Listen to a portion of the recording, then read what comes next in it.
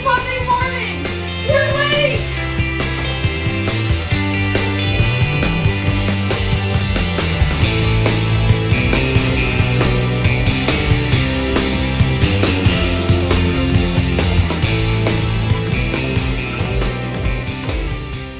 We're talking. Good morning. Good morning. Good morning. Good morning. How are you? I'm good. How are you? Good. Happy Monday. It is another week of the Monday Morning Show. I'm Noah. And I'm Ashley. And we are your hosts. We cannot wait to tell you what's going on at Freedom Village this week. We have lots of fun things. We do. But before we do that, I would love to hear about your weekend, Ashley. I had a great weekend. Did you have a great weekend? I did have a great weekend. Revolving around my little, not so little, Your passion project? my passion project.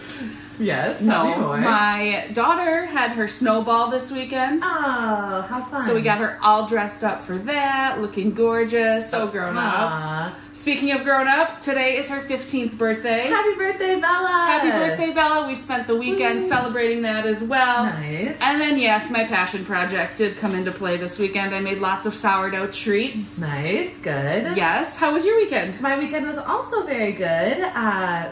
Didn't do a whole lot. Had a casual, restful weekend, so it was Nice, very relaxing nice. weekend? Yeah. Oh, that's good. You was need great. those sometimes. You really do. Well, today is the third Monday in February. Do you know what that means? No. So, the third Monday in February is always President's Day.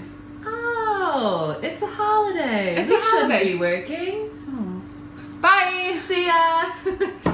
Every February, third Monday is President's Day. Celebrate all the men and hopefully someday women that have served as president. You know, that's all good. I never And well. realized that it was the third Monday. So Right. I did some research and I learned some things about this. That it started as George Washington's birthday. Okay. And then throughout the years, they were like, let's make this be all presidents. Let's celebrate President's Day. And then it morphed into this, and it still was George Washington's birthday. And then it morphed into this bill put forth by like the labor union and somewhere else to make all these holidays be on Mondays for 3-day weekends to keep employee morale up. Oh. And so then it morphed into the third Monday. Interesting. Yeah, in like the 60s or 80s or sometime in the last 100 years. Interesting. Yeah, I thought Never so. would've guessed. But speaking of interesting, you know, What else do I you love have a for good me? trivia fact here. I love that you love that. So do you know Do I know? Probably don't. what the youngest president ever inaugurated was? Nope. Do you know how old you have to be president? Isn't it like 35 or 35. Teddy Roosevelt was only 42 when he became president. something? Which means I'm getting so close to being able to be president. Yeah. Well, you I could are. be president. You could be president. I could not. They don't think I'm a fully formed human yet. Interesting. I shouldn't be president. Let's not do that. Neither should I. So I guess we'll put that on hold. Oh, so he shoot. was only 42. Wow. Yeah. That's very On good. the opposite end of things, do you know who the oldest president to be inaugurated was? Our current president. I had a feeling, Yeah. but I wasn't going to say So it. he was inaugurated at 78. Here's an interesting fact. If Donald Trump wins the election this year, he will also be inaugurated at 78. So tying Interesting. for the oldest. And if Joe Biden wins, then he'll just set the new record for He'll just himself keep it again. going So up. we'll see what happens there. Cool. Other thing, What else do you know? there is a 1 foot difference between the shortest president and the tallest president. That's it? That's a lot. It'll seem like more. So the shortest president was James Madison at 5'4". Yeah, he's a short guy. That's a tiny little man. Now, And so the tallest president was 6'4"? 6'4", which is a tall man. Abraham Lincoln might have been right up your alley. He would have been. And imagine when he had that hat on, he was Oh like my 7 god, feet so tall, man. So that's my trivia I got for Thank you so much You're for sharing welcome. that trivia with me. I feel learned. Yeah. Yeah. That's great. I feel a little smarter now. You're Hopefully you welcome. do too. Happy President's Day, everybody. I think we should talk about our week. Maybe. I think that's why they're here. I think that's what they care about. Today, we're doing nothing. Well, we're not doing nothing. Some people are gone to Grand Rapids for the day. Yes, we are on a Grand Rapids day trip. I am on the bus at this moment. How are you in 2 places at once? Oh, So hopefully crazy. everyone who went on that trip enjoys their day. Yes, and we'll be celebrating some presidents, actually, on President's Day. What good planning, Noah. I'm proud of you. Who did that? But tomorrow we have a couple of fun things going on. There is line dancing in the gym at 2 o'clock. And then once you've gotten your fill of dancing, you can come up to the auditorium at 3 p.m. for a super fun social, our winter luau. Ooh. So wear your Hawaiian gear, put your leis on, and be ready to be whisked away to an island paradise. We're going to have lots of fun. We could all use a little island paradise in the middle of February. Especially after it got so cold this weekend. Oh, my yeah. gosh, it was 16 degrees on Saturday. That is cold. So cold. What's going on tomorrow? Looking to tomorrow at 10 a.m. in the auditorium. We have our menu meeting, so you get to sit down with Terry and all the members of the management dining team and talk about what's been going on up there. And at 11, you can just stay in the auditorium. Stay there we all are day. continuing our Lessons in Chemistry series. So 2 episodes from that. At 2 p.m., we have musical reminiscing in the atrium, and there might be some special songs to sing Is there today. a special singer today? There might be a singer as well, joining John Bryson on piano. So that will be wonderful. And what else do we have? At 3 o'clock in the Arts and Crafts room, we have our monthly low vision support group. So whether you're low vision or your spouse is, you can learn how to navigate that path. And at 4:45 to finish out the day, we are going out for dinner. Ooh, I love to go out for dinner. Me too. We're hopping on the bus and heading over to Crazy Horse Steakhouse for a delicious dinner. Sounds great. There's a few slots left, so sign up in Touchtown if you're interested. Perfect. Thursday night, we have Kyle Shippa joining us for another travelogue. He always does such a great job. He really does. Yeah, he's very, very informational and entertaining. Wonderful. And on Friday, to finish out our week, we are going to get sad.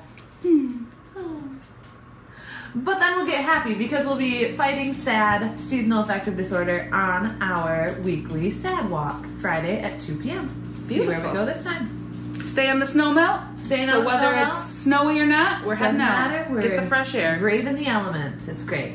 Well, that sounds like a great week. Sure does. For today's special segment, we're gonna jump in a time machine, take a little trip back in time, and because Mary Porter, resident Mary Porter, has her art show going on up in the auditorium right now, we are going to jump back to a previous segment where she took us through her apartment and showed off her creations and her talents. Perfect. Let's do it. Today we have Mary Porter, a fairly new resident to Freedom Village, as our special guest. Mary, can you tell us a little bit about yourself? Yes, I am enjoying it here. I think it was a good move for me. I have lived since since 57 in Holland, so I knew quite a few people here and discovered people like old neighbors I didn't realize were here. Oh, really? And that was fun. And I heard a rumor that someone that was pretty well known at Freedom Village was also a former supervisor of yours. Oh, you mean my boss? Yes. I worked for 17 years at Hope College as an administrative assistant to Bob DeYoung, who was the vice president for development at time, meaning fundraising and college relations and that sort of thing. And I enjoyed that too. I met a lot of nice people. Nice. So, Mary, I think that you are most well known as being an artist. At least that's what I've heard about you. Well, yes, I've been drawing and painting all my life. And although I went to Purdue, which has no art school, I did major in much as that. After that, I took some courses at the University of Cincinnati and the Cincinnati Art Academy. And over the years, I've had workshops with nationally known artists, meaning you go for a week and sort of immerse yourself in their style of painting and learn from those people. One of those was Del Michael, who was on the faculty at Hope College, and he became, he and his wife are friends of mine now. And then I learned over the years. I did not have a career in art, although I taught individuals from time to time. You did art lessons? And after I was divorced, I had to go to work, and I worked first at Herman Miller as an administrative assistant to the vice president for international. So that was an interesting job. I bet. Then he was transferred to England, and I couldn't go along. So I found a job at Hope College, and I retired from that job in 1995. So then I was able to paint more, and during those years I was in the art gallery, lucky to be in art galleries in Saugatuck and here, Holland. Not now, at the present. Also, I entered competitions, and I have been in, perhaps 50 to 75 shows. Wow. Juried competitions, and have won some prizes. Wonderful. So, are you still painting today? I am not a lot in my retirement, my late retirement years, like now. Not so much, but I'm trying to get back at it. I have a few things on the drawing board right out here now, and a few things on display at Freedom Village, currently in the auditorium. For the flower display? Yes. Yes. So and one of them is not a flower, but they took it anyway. We're not too fussy. We just want to see your beautiful artwork. Yeah. Speaking of, you have some of your own artwork around your apartment? Everything in this room except one. Could you show us around and we can see what you got? So I don't do just one type of art. This is an acrylic. I think there are 3 other paintings under it, but I painted over. Oh, really? Yeah. Do you often paint over paintings? Oh, not every once in a while. A great big one like that, I'm never quite satisfied. There's another one out here on the in the porch, on the porch, or whatever we want to call it. Well, it's to your left, Dick. Oh, look at It's that. a big bird, and I think there's some other paintings under that one too. Oh, really? Yes. One I did in the Caribbean when I was on St. Croix one time, and it was just a view, just a wonderful memory of being near the sea. What a great way to capture your travels, though, with your own creations. I probably had too much of the purpley blue paint on my leftover palette from doing something else, so I started dabbing at it and adding to it, and that's about how that grew. Nice. What about these up here? Well, I've just finished that a couple of weeks ago, and it's called an unfolding, and I don't know why it's unfolding golf tees, but and why they needed unfolding. Are you a golfer? No. Oh, okay. And this is a collage type. That's a collage just cut out. I entered that in the local Tulip Time poster this year, but they didn't want that one. Okay. Although for 4 other times I was in the top 20. I was wondering that if you had been entered for the Tulip Time before.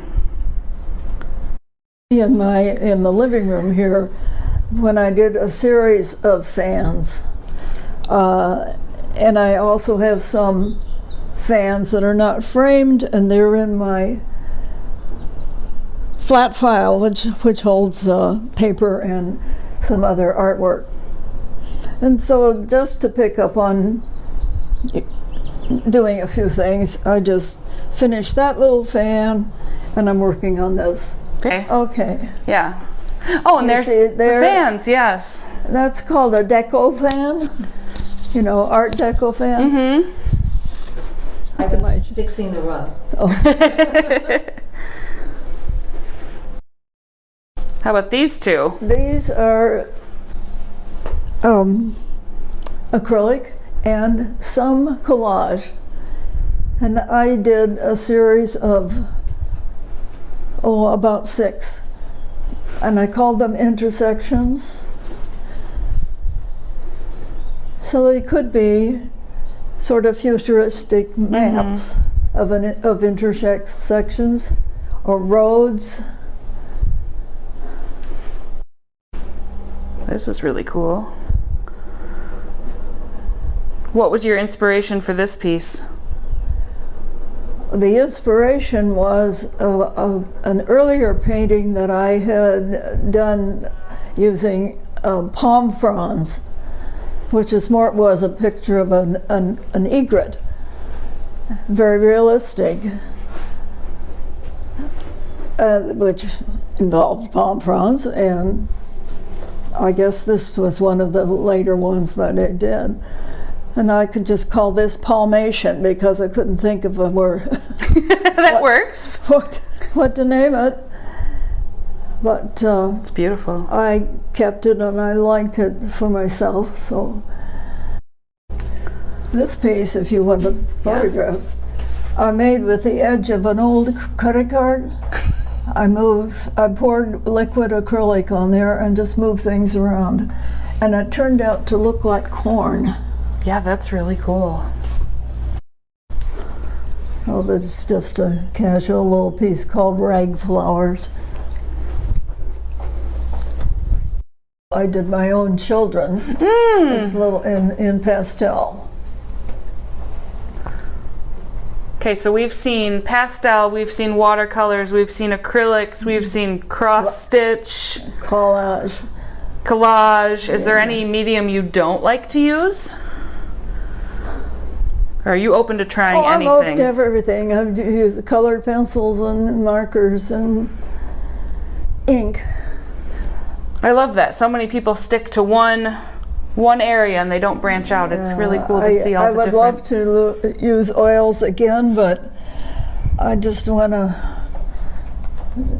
invest in a bunch of oils and make a mess. Yeah. But anyway, this is a watercolor, and I call it The Cat, the Bird, and the Hidden Fish. So if I look closely, I'm going to find a cat, a bird, and a fish in here? Well, I hope you do. Let's see here. This is just a fantasy. You do see the horse, the unicorn. I was going to say, is that a unicorn? Mm-hmm. Beautiful. You can even photograph the lady in my kitchen. I don't mean you, Carol. The lady, but then the other lady. No, she's hanging on the... Oh, she's so talented. She is so talented. If you haven't made it up to the auditorium yet to see her art show, make sure you do that sometime this month because there are just a lot of really great pieces up there. I find something new every time I go in. It's great. It is great. I love it all. Well, that has been our week. Thank you for spending another Monday morning with us. We're glad to have you. That's Noah. And that's Ashley. And this has been Monday Morning. We'll see you next week. Bye. Bye.